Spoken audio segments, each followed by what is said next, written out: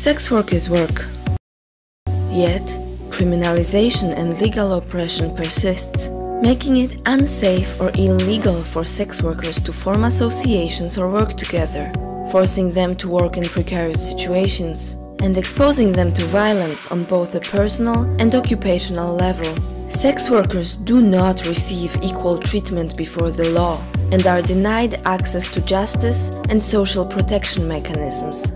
Their right to privacy and freedom from arbitrary interference is violated by mandatory registration, testing, and treatment. Their access to health services and therefore their ability to safeguard their well-being is reduced.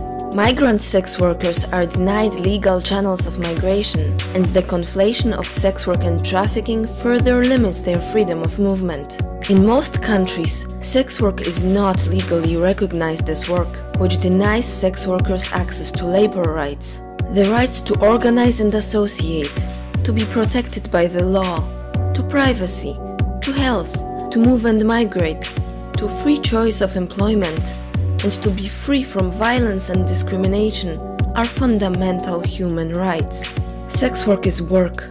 Sex workers call for decriminalization of sex work and for their human rights to be respected and protected.